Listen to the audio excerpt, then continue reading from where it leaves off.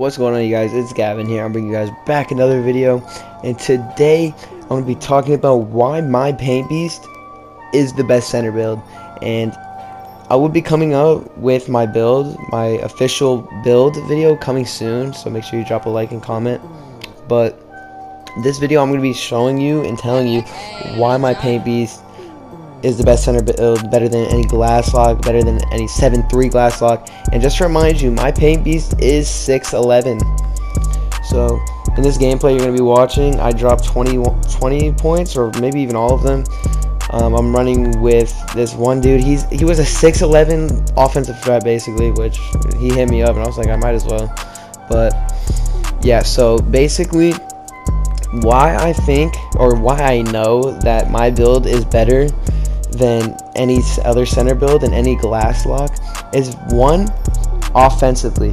Offensively, this build thrives because you can upgrade and max out your offensive stats very high compared to glass locks. Glass locks get, the only high they get is a 95 standing dunk, where I get that 99 whenever I get to 99 overall.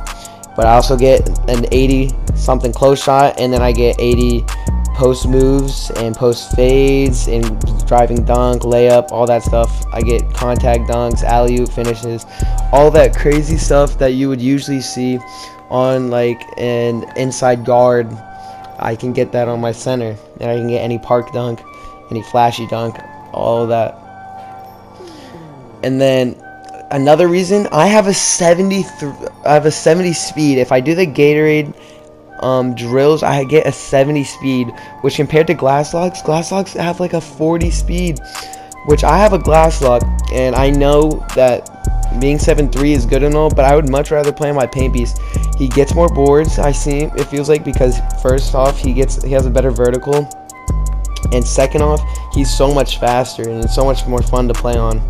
The thing with a glass lock is, though, they get 99 block, 99 interior defense, and 99 offensive and defensive rebounding.